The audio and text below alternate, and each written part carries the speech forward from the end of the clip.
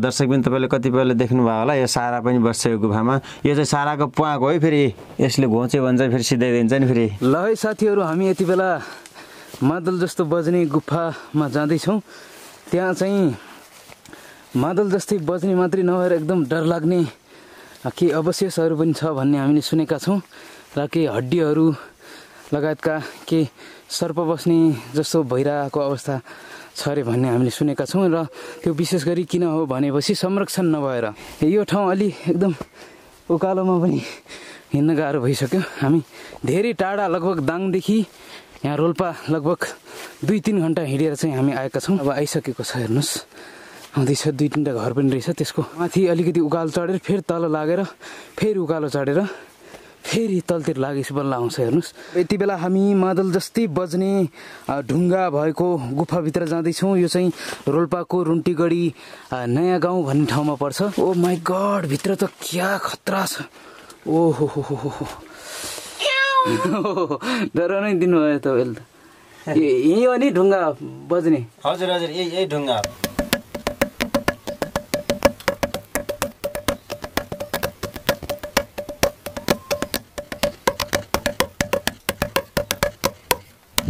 यो ढुङ्गा चाहिँ पहिला एकदमै धेरै बज्ने ढुङ्गा हो हैन अहिले चाहिँ पानी परेर ओस्या छ तपाईलाई मनोरञ्जन दिने हाम्रो इच्छा चाहिँ थियो अब यो ढुङ्गा यस्तो राम्रो बस्थ्यो कि सेम मादल बराबर बस्थ्यो तर अहिले चाहिँ अब बर्खाको टाइम छ हैन बर्खाको टाइमले गर्दा पानी ले ओसे भनेर खासै बजेन तर तपाईले म अन्त पनि घुमाउँछु र यो चाहिँ रुन्टीगढी 5 नयाँ गाउँ है हजुर रुन्टीगढी 5 नयाँ गाउँमा यो जस्तो घामले तातियो भने अहिले पानी परेन भने त राम्रै बज्छ नि पानी परेन घामले तातियो चैत वैशाख बज्न आयो भने चाहिँ एकदम राम्रो बज्छ अहिले चाहिँ त्यतिरा सक्सेस भएन ठीक छ अरु ठाउँ कस्तो अरु ठाउँ पनि हेरौँ आउनुहोस् म तपाईलाई देखाउँछु यो गुफामा चाहिँ सारा दर्शकबिन तपाईले कतिपयले देख्नुभयो होला यो सारा पनि बस्छ यो गुफामा यो चाहिँ साराको प्वाक हो है फेरि यसले घोच्यो भने चाहिँ फेरि सिधाइदिन्छ नि फेरि आउनुहोस् तपाईलाई म घुमाउँदै जान्छु एकदम डर लाग्दो ठाउँ छ भूत पनि बस्छ के भूत अब भूत चाहिँ भन्न सकिन्न आउन पनि सक्छ र होशियार हुनु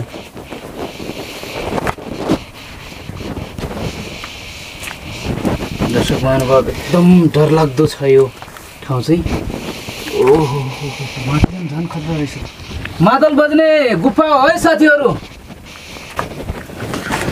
ल ठीक छ मादल बज्ने गुफामा म हाम्रो बलबीर सरलाई देखाउँदै छु यहाँ चाहिँ पहिलाको जमानामा अथवा कुन समयमा हो मान्छे चाहिँ बसोबास गर्ने पकाउने खाने त्यस्तो सिस्टम पनि थियो रे भने चाहिँ सुनेको थियौँ कोइलाहरू छन् यहाँ एकदम धेरै चिप्लो छ यी तपाईँ देख्न सक्नुहुन्छ यहाँ आगो बालेको कोइलाहरू अनि पुराना बस्ने पिर्काहरू के राखेका छन् अनि यस्तो हल्का बान्ना जस्तो पनि लगाएका छन् अब पहिलाको मान्छेहरूले यहाँ अब खै सङ्कटकालको बेला हो या कुन समयमा हो यहाँ चाहिँ अब बस्ने खाने त्यस्तो व्यवस्था पनि रहेछ भने अहिले यहाँ कोइलाहरू देखेर चाहिँ बुझ्यो योभन्दा माथिल्लो अर्को कोठा पनि छ जान सकिन्छ त त्यहाँ जान चाहिँ मुस्किलै पर्ला तर ती पनि त्यति गरेरसम्म देखाइदिन सकिन्छ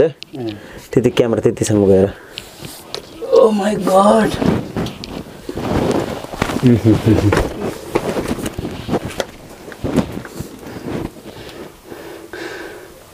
दर्शक महानुभाव यसभित्र पनि ठुलो छ यो बर्खामा भत्केला भन्ने डर पनि छ कति वर्ष भइसक्यो यो भत्के छैन तपाईहरु जन्मदाखेरि यस्तो थियो अब हामीले देख्दाखेरि पनि यस्तो थियो यहाँ मान्छेहरू पहिला पुराना मान्छेहरू बस्ने अनि सङ्कटकालको बेला मान्छेहरू लुक्ने यहीँ बस्ने खाने गरेको ठाउँ पनि रहेछ यो त्यही भएर यहाँ कोइलाहरू पनि धेरै छन्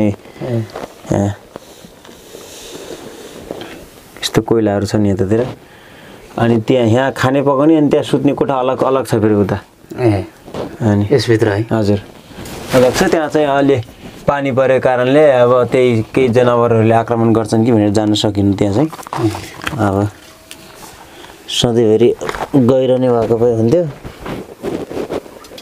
यहाँबाट उक्लिन सकिने माथि कहाँबाट छ दर्शक महानुभाव यो चाहिँ मादल बज्ने एकदमै अनौठो खालको गुफा हो। यो अहिले बर्खा लागेर पानी परेर ओसिएको छ यो ढुङ्गा चाहिँ, त्यस भएर बजेन।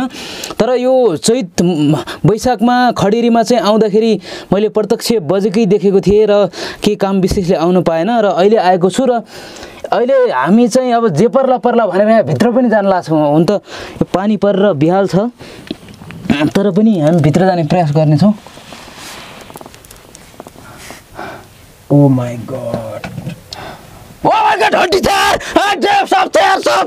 ओइ साफ त्यहाँ यत्रो माना, ए हड्डी पनि छ यार। हट, यो गुफामा जानिन। दर्शक महानुभाव एकदम डर लाग्दो छ। माथि यत्रो माना साफ थियो। यहाँ यो बर्खायाममा भएर पानी परेको भएर यहाँ केही जङ्गली जनावरहरू लुग्ने सम्भावना छ, त्यही भएर हामी एकदम डर लाग्यो। त्यही भएर हामी यो भिडियो चाहिँ यति गरेका छौँ। दर्शक महानुभाव एकदम डर लाग्दो छ, हेर्नुहोस् त। ओहो, झन्डै सातो गयो। अप्ठ्यारो छ।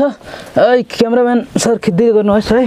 यहाँ यता पनि छ, हेर्नुहोस् त, साँडाको प्वाँख छ। यो साँडाको प्वाँख हो। यसले घोच्यो भने चाहिँ एकदम क्षति पुर्याउँछ र यहाँ साँडा पनि बस्दो रहेछ यसको मतलब। र हामीले साप पनि देख्यौँ त्यहाँ, डरले यहाँ हामी आइरहेछौँ। यतातिर फेरि आउला भन्ने कि हड्डीहरू पनि हामी पायौँ त्यहाँनिर, कि जनावर मरेको हुनसक्छ यहाँनिर। उता माथितिर हामी देख्यौँ। आउनुहोस् यता, एकदम अप्ठ्यारो छ। यो हामी देख्न सक्छौँ यहाँनिर केही ढुङ्गाहरू थुपारिएको जस्तो देख्न सक्छौँ र यहाँनिर चाहिँ सापहरू लुक्न सक्छ। माथि हामीले देख्यौँ प्रत्यक्ष, एकदम डर लाग्यो। र यता माथि यो बज्ने ढुङ्गा चाहिँ यता छ है। ओहो ल, बज्ने ढुङ्गा यही हो। चैत मासको खडेरीमा चाहिँ यो एकदम खतरा बज्छ, मादल जस्तै बज्छ।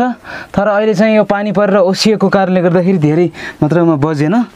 ल आउनुहोस्, आइहाल्नुहोस्। तपाईँले देखिसक्नु भएको छ यो मादल जस्तै बज्ने ढुङ्गा। अहिले चाहिँ यो खडेरी लागेर त्यस्तो क्लियर बजेन, तर योभन्दा पहिले आउँदाखेरि हामी भिडियो बनाउन सकेनौँ। त्यस बेला चाहिँ एकदम बस्थ्यो, हामीलाई हतार पनि थियो, त्यही भएर बनाएनौँ। र अहिले चाहिँ एकदम ओसाएको रहेछ यो पानी परेर, बर्खा मास भएर पनि हो। अब साउन लागिसक्यो, त्यस कारणले गर्दाखेरि पनि यो ठाउँमा आउनुहोस्, अवलोकन गर्नुहोस्। एकदमै डरलाग्दो छ। यहाँ चाहिँ धेरै जङ्गली जनावर पनि बस्दो रहेछ। यसको संरक्षणको अभावले पनि हो यो, होइन। विशेष गरी वन्यजन्तु बस्ने आँकडा भएको छ अहिले चाहिँ। यसको संरक्षण गऱ्यो भने यो मादल बज्ने यो त्यो जुन बज्ने ठाउँ छ त्यहाँ चाहिँ केही पानी नपस्ने गराएर, त्यो ओसाउन नदिएर राम्रोसँग संरक्षण गर्ने हो भने चाहिँ राम्रै छ। यो चाहिँ रुन्टीगढी 5 नयाँ गाउँमा अवस्थित छ। र भित्र चाहिँ भनौँ न केही हड्डीहरू पनि हामीले देख्यौँ, एकदम डर लाग्यो। सर्प पनि देख्यौँ त्यहाँ, जुन डर लाग्ने ठाउँ छ त्यहाँ चाहिँ हामी जानै सकेनौँ, होइन। एक्कासी सापले जिब्रो यस्तो जिब्रो निकाले जस्तो गऱ्यो, त्यही भएर हामी डरायौँ, होइन। त्यही भएर यसको संरक्षण हुन चाहिँ जरुरी नै छ। र वरपर पनि यो हराभरा देख्न सक्नुहुन्छ। गाउँ पनि एकदम सुन्दर छ, होइन। एकदम सुन्दर मनमोहक दृश्य छ यो गाउँ पनि, जोस् राम्रै छ। आउनुहोस्, एकचोटि अवलोकन गर्नुहोस्। तर यो टाइममा चाहिँ होइन है, यो टाइममा चाहिँ अलि डरलाग्दो अवस्था छ। र यो बर्खा हटिसकेपछि खडेरीमा तपाईँहरू आउनुभयो भने अवश्य पनि त्यो मादल जस्तै बज्ने एउटा धुन पाउनुहुनेछ यो गुफाभित्र। त्यति मात्रै नभएर यहाँ चाहिँ एकदम पहिले सङ्कटकालको समयमा, युद्धको समयमा, जनयुद्धको समयमा चाहिँ केही लडाकुहरू बसेको जस्तो पनि हामी पाउँछौँ। केही आगो बालेर अथवा खानासाना पकाएर खाएको अवस्था पनि छ त्यहाँनिर हामी देख्न सक्छौँ। त्यही बसेको भित्र अझ जुन हामीले अहिले सर्प देखेको ठाउँ नजिकै पनि एकदम राम्रो ठाउँ छ। तर अहिले चाहिँ एकदम डरलाग्दो रहेछ। यसको संरक्षण गर्ने हो भने चाहिँ वास्तवमा ठिकै हुन्छ जस्तो लाग्छ। यही नै हो आजको भिडियो। सबैले चाहिँ सेयर गरिदिनु होला। नेपालमा यस्ता डरलाग्दा ठाउँदेखि लिएर, मनमोहक ठाउँदेखि लिएर के हेर्न लायक ठाउँहरू पनि रहेछन् भन्ने अवगत गराउनको लागि यो भिडियो बनाएका छौँ। सबैले सेयर गरिदिनु होला। यो भिडियोलाई सबै नेपालीको माझमा, 3 करोड नेपालीको माझमा पुर्याउनु होला भन्न चाहन्छु। बाँकी हामी अर्को भिडियोमा चाहिँ राम्रोसँग देखाउने छौँ। अहिले यो बर्खायाममा चाहिँ एकदम गाह्रो भयो, हामीलाई पनि डर लाग्यो, त्यही भएर यति नै गरेका छौँ। दर्शक महानुभाव, गुफा देख्दा यस्तो डर लाग्यो कि यस्तो उकालोमा एकदम दौडेर आइयो। जाने बेला ओह्रालो रहेछ, आउने बेला चाहिँ एकदम दौडेर उकालोमा आइयो। उता हो यही सानो जुन बाटो छ, यही बाटो हुँदै हामी गएका थियौँ। एकदम गाह्रो भयो। र यस्तो ठाउँको चाहिँ संरक्षण हुन जरुरी छ। हाम्रो नेपालमा चाहिँ यस्ता ठाउँहरू धेरै छन्, यस्ता लोप भएका, यस्ता यो संरक्षण नभएका ठाउँहरू धेरै छन्। र यी कुराहरूलाई पनि हामी संरक्षण गर्नुपर्छ। विभिन्न घुम्न लायक चिजहरू छन् अथवा हेर्न लायक चिजहरू छन् नेपालमा। यी हामी यस्ता कुराहरूलाई संरक्षण गर्यो भने मात्रै हाम्रो यो जुन पर्यटकहरू आउने सम्भावना हुन्छ हैन। उहाँहरूले आएर हेर्नुहुन्छ, अवलोकन गर्नुहुन्छ र एकदमै लाभ लिनुहुन्छ। जो यस्तो ठाउँमा चाहिँ यस्तो यस्तो रहस्यमय चिजहरू रहेछ है भनेर उहाँहरूले पनि भन्नुहुन्छ। र त्यही भएर यस्ता ठाउँका भिडियोहरूलाई चाहिँ धेरैभन्दा धेरै सेयर गर्नु होला। उतातिर कति धेरै सुन्दर देखिएको छ डाँडाहरू, हेर्नुहोस् त एकदम राम्रो छ। र आगामी दिनमा पनि यस्तै यस्तै नयाँ नौलो खालको भिडियोहरू हामी ल्याउने नै छौँ र यो पनि एकदमै राम्रो ठाउँको भिडियो हो। सबैले सेयर गरिदिनु होला भन्न चाहन्छु।